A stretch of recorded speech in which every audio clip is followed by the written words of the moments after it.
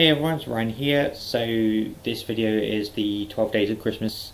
Day 11 challenge is completed. It'll be going up shortly after the day 10 challenge because I'm recording both at the same time. Well, obviously not literally the same time. So challenge 11 is called 11 Riders Moving. It's 11 achievements from games that are tagged with the aerial, automobile or naval genres. Luckily for me, racing counts in that, and Xbox Games Pass recently added to it was a game called Assetto Corsa, which I debated buying for a couple of years because it would always be on discount for like $4.99. I'm kind of glad I waited for it to go on Games Pass because it's not a great racing game, to be honest with you, but it's alright. I think the settings are just a bit wacky. I guess they tried to go with like some ultra race simulator thing and it kind of doesn't work in their favour. But luckily a lot of these were fairly easy to do. So I got 300 for reaching 300 kilometers an hour. First hot lap for completing a lap on hot lap mode. Real fan is for completing a lap of the Nordschleife, the Nürburgring, the really big circuit. First time attack, a lap in time attack mode. First drift is just completing your drift. Real racer, I can't remember what that's for, to be honest with you. I think that's 5 clean laps or something.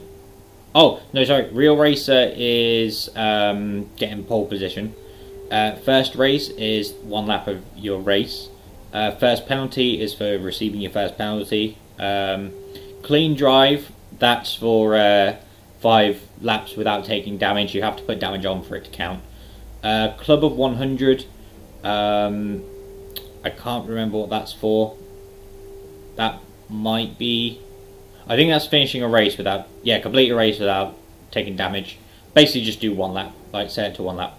And then collateral damage is to damage your engine. Easiest way to do that, you just put the engine limited to max and then you just hold on to the accelerator during the start and then it ends. I was talking about a friend with this a couple of days ago, funnily enough, because I was basically explaining the 12 days Christmas challenge to them.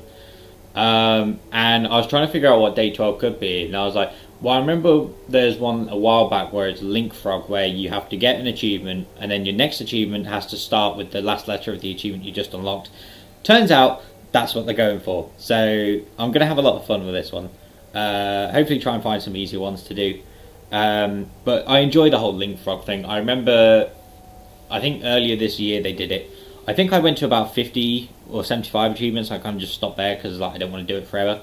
But yeah, I could probably get this done over the weekend. I am working later tonight and tomorrow night as well, but I'm sure in that time I'll probably get done. I've been playing a lot of Dead Rising 2, so my first achievement will probably be in that, and then I'll work from there. Yeah, so day 12, the last day, is here. Hoping to get it done, like I said, by the weekend. Thank you very much for watching this video. I hope you have enjoyed this series. I should probably put it in a playlist. I was thinking of doing that. But yeah, again, thank you very much for watching this video, and I shall hopefully see you in the next one.